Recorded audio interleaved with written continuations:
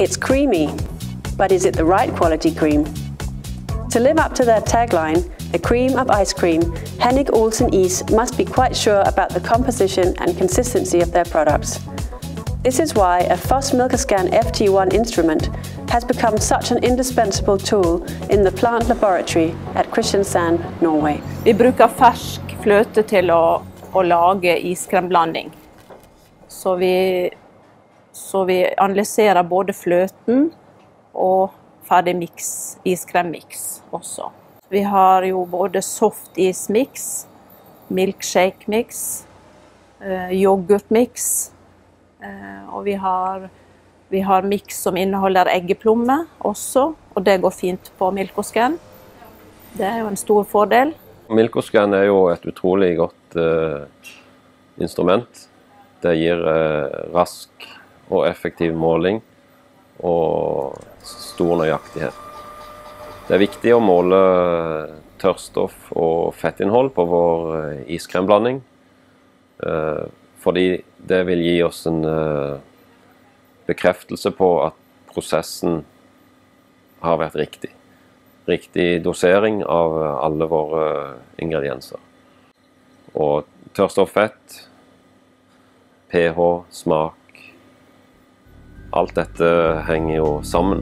One reason why the instrument is popular is the well-proven and ready-to-use calibrations supplied with the instrument. Den standardkalibrering som følger med MilkoScan,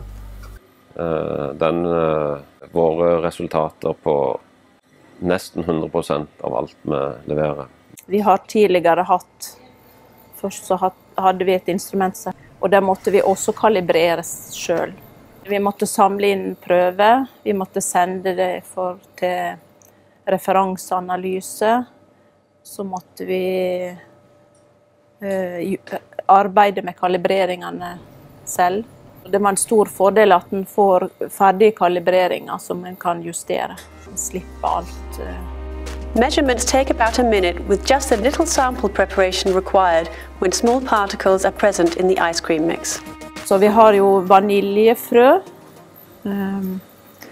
kakao, det kan være forskjellig pasta, nøttepasta og sånne litt større partikler som kan være en utfordring, som vi ikke vil ta direkte gjennom.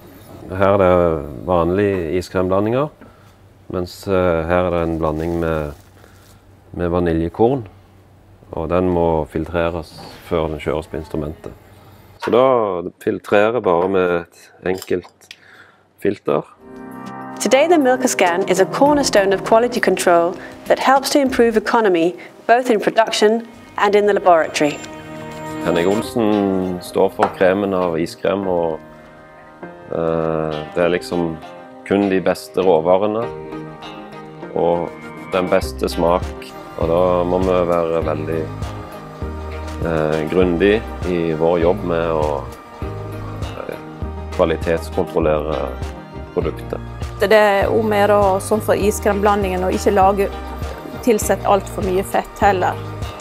Isen blir jo god, men det er dårlig økonomi å bruke mye fløte. Mer enn nødvendig. Vi er jo en sånn driftslaboratorium, så vi vil jo bruke tiden på andre ting enn å lage kalibrering.